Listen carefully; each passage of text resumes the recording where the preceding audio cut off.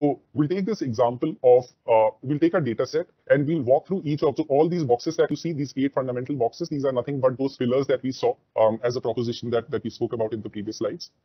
And we'll start, we'll take a data set and we'll run through each of these one by one. So the two sections to it, how do we actually utilize this during the model development, and how do we do it once the model has been deployed? So how do we go about doing this entire process? So now I'll just quickly walk you through this entire process one by one. So what we do is we actually start off with the first one. We have a data set in place, and the data set that we are currently leveraging, it's basically a binary classification data set. So if we look at the data set, it's a heart disease data set, wherein what we want to do is to say that whether an individual is having heart disease or not. That's what the data set is all about. So that's one. Now, given that we have this data set in place, we want to do some exploratory data analysis and understand how it looks like. Now, all of this, whatever we are demonstrating, it's a part of the process which is automated, the way we work with. And what we get as a part of this automated process is a report. And that report basically gives the exploratory analysis of the data. So what we get to see is a different distribution of the columns or the features that we had, how it looks like. It just gives a head start to understand how our data looks like. That's the first part of it. Now, within this EDA itself comes the responsible AI part of detecting biasness in the data set. Now, what we've done is we built a framework which basically assesses which of the features that we have in the data set are actually biased or not. So you see these features getting displayed in form of a report, wherein the last column is basically a metric, a statistical metric to determine whether a feature is biased or not. Ideally, this number should be closer to 0. This ranges from -1 to +1. Anything beyond or far away from 0 is something that you can attribute to as bias. And that's where you get to know certain features, whether they're biased or not.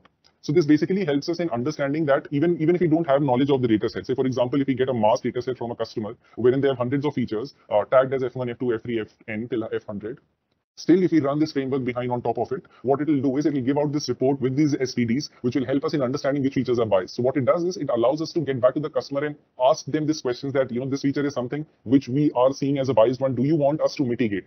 So depending upon that business conversation, it will help us to make sure how do we build the models when we want to make sure that we want to mitigate these biasness.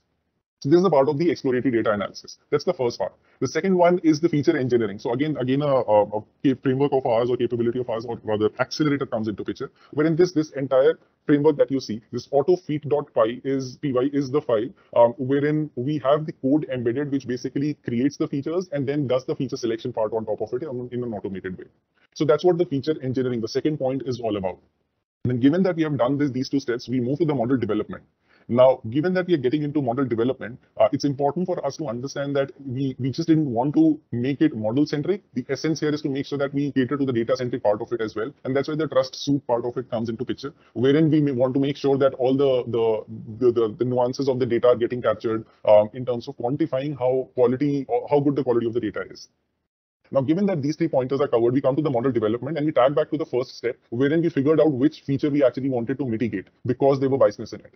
That's where when we build out this entire framework of ours, we have this model experiment.py as the entire model script, which is written behind the scenes, which basically makes sure that whichever features we had figured out as biased in the first step, we are mitigating them as we go along. And what we get as an end result is a suite of models or experiments that we have run in form of a detailed report. So these reports that you see, all these are the models that we have run, making sure that the biasness that we detected in the first step is actually mitigated. So you'll see a bunch of models getting displayed, and that's what I meant by tracking and logging. Say, for example, if all these experiments are logged, it will actually help me to ensure that all the things are in place for any data scientist to come in and understand what has actually been tried and tested. What we can also do is we can actually select all the models, see which one to select. There'll always be a trade-off between the accuracy and the biasness. And that's what we'll get to see if we compare all these models together and understand how they're looking at. So we get a visual representation. So every dot basically represents a model. On x-axis, you have the SVD metric, and on y-axis is the balanced accuracy. We hover over to any of the points and we get the details about that model. And accordingly, we can decide how much biasness we want in the data set and how much accuracy are we looking. There'll always be a trade-off in this, but it actually gives us a platform in an automated way to understand which models to select and then deploy them in production. So eventually we go ahead, we deploy the model, we have this cataloging. So this is the model that we register. We go ahead, we select one of the models, we register the model, and eventually take this model. This is how it looks like when you register the model, and we deploy this in production. Now, once the model has been deployed into production, there'll be this CI/CD process in place, which will make sure that any changes that you make in the dataset automatically or in the code automatically gets rendered, and the entire pipeline of CI/CD gets triggered, so that the human intervention is as less as possible throughout the course of this entire deployment cycle. Now, once the model has been built, it has been deployed, the next step is all about explainability. How do we make sure that the models are explainable? That's where we have this framework of responsible AI, especially the explainability part, wherein there are two levels to it. One is the exec level. Now, what we see over here is the exec level description. The second one is a detailed data scientist level description. So there are two layers to it. One, an exec, if he wants to understand, just by spending a couple of minutes to understand how good the model is there any biasness in the data set, why exactly a prediction was made as 1 or 0, that a patient will have a heart disease or not. All of those details can be displayed there. So what basically tells is on the right hand side, the data set that you see, it's the data set which has been fed into production and the predictions have been made. The second column basically gives out the prediction whether heart disease is there or not, is expected to be there or not. And what you see on the left-hand side is basically overall feature importance of the data set, which features are actually responsible for, giving out a prediction 0 or 1. And what happens at the bottom left, what you see is basically an explanation of how that feature actually affects the probability. So it's not just the importance that we are telling, say the first feature that we have selected, it's actually the distribution that we get to see how exactly it is correlated. So all of this, what we saw on the left-hand side, the bottom one and the top one, is all about the global explanation. How do we explain on the whole? But if we want to select a specific record and understand that why a specific prediction was made as 1, say for example, I select the first one, I get to see at the bottom one, you can see local explanation, the probability is displayed as 0.55. Now this tells me the reason why it was given 1, because 0.5 was a threshold, is because of the features that are getting displayed at the top in a positive direction and the others in the negative direction. So this basically gives me an intuition and understanding of why a prediction was made. So this is for an exec level, just to spend a couple of minutes and understand if there's any biasness or explainability needs to be incorporated in the data set or the model. This is the place which the execs can leverage.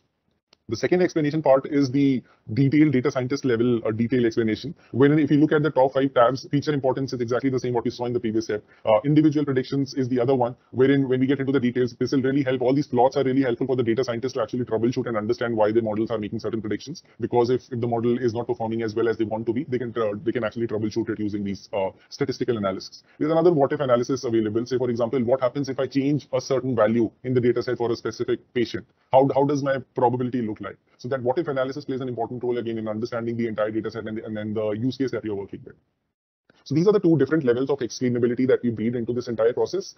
The last but the most important one in this entire process is how do we monitor the models. Given that we have built the model, we have developed the model, we have mitigated the bias that we detected upfront, we've explained the predictions. Now the most important part is it is into production. We need to maintain and monitor the model. And that's where we have this automated report which basically gives us which features have actually drifted. And I actually will speak about what exactly this data drift is all about, but it basically tells that which features have actually drifted and why they have drifted, because you see the change in the distribution. And because there's a change in the distribution, the model that has learned on the data set, that is no longer available, and that's why the model is not performing that well. And I'll get into the depth of what exactly is data drift and what do we mean by all of that. So this report, if we look at, we get an understanding of where the distribution change has happened in the data set. But eventually, that feedback needs to be incorporated in the data set. That is the most important part when we speak about the model maintenance part of it, because if that connection towards the end is not there, it becomes really difficult to make sure that seamless process is taking place, because model might be deployed into production and it might be of no use because the prediction that it is making is actually not making sense to the business. So those critical decisions will get hampered. And that's where the feedback or model maintenance is really very important.